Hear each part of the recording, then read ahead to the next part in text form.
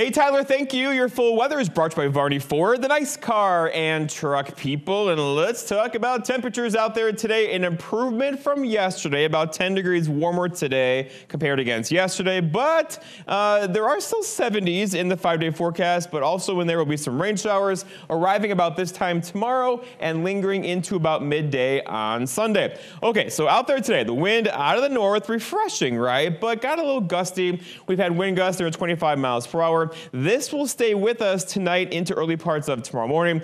Thus our favorite here, a small craft advisory running through really late tomorrow night into early parts of Sunday as well, as we could see some wind gusts near 30 miles per hour tomorrow into early parts of Sunday. So wave heights out here approaching 8 to 10 feet, likely just offshore. Okay, but the bigger story is we're going to get wet, right? Rain showers are on the way, likely arriving for us about midday tomorrow and then lingering through tomorrow night into early parts of Sunday. The worst weather, heavy rainfall-wise, will likely be in here late tomorrow evening. This will be a non-severe weather event, but again, there could be some locally heavy rainfall in there. Out there today, though, gorgeous, right? Lots of sunshine. It's getting kind of partly cloudy out there now, but who cares, right? Temperatures back in the 60s. That's an improvement. But out to the west of us, though, there's stuff, right? This thing here, here's the energy. We'll combine with this moisture down in the south of us and right up the coast tomorrow, and that will likely bring us a band of locally heavy rainfall. A couple of you could see an inch or two of rainfall tomorrow night.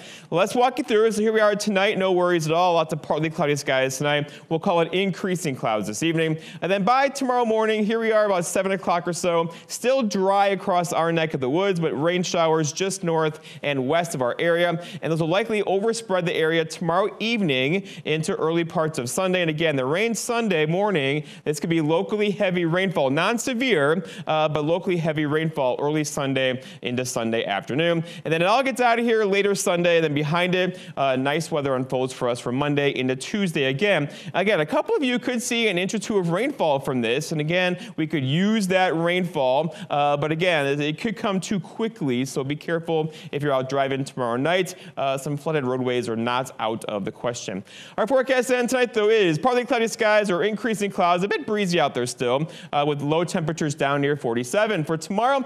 All right, so the morning should stay dry, followed by increasing clouds and afternoon showers and thunderstorms. Non-severe, locally heavy rainfall tomorrow night into early parts of Sunday, with high temperatures tomorrow near 64. And then looking ahead, your 5-day forecast shows tomorrow that rain chance for the evening.